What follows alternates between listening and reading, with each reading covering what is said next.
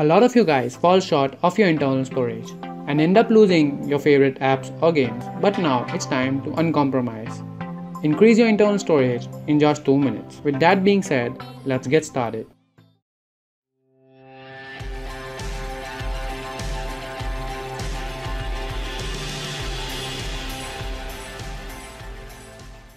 The very first thing you do is go into your settings. In settings, you see your option that is storage. In storage, now you can see that I have an SD card installed on my phone.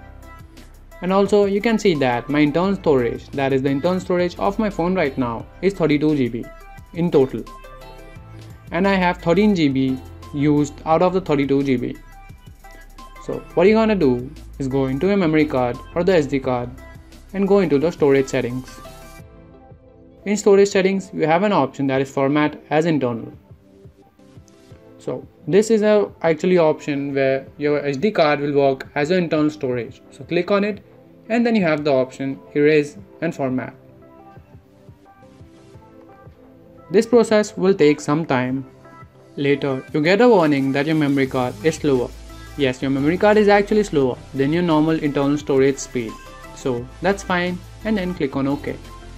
Then you have an option move now or move later. Right now I select move later because I'm not moving it right now as it will take time, and then we hit the next button.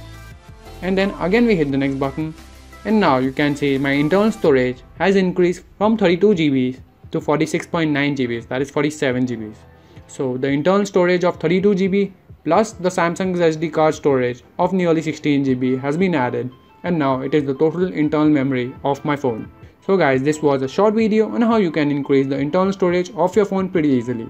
Thanks for watching guys, because that is really appreciated. And do subscribe to the channel because that means the world to us. With that being said, this is Carefree from Noise, signing out.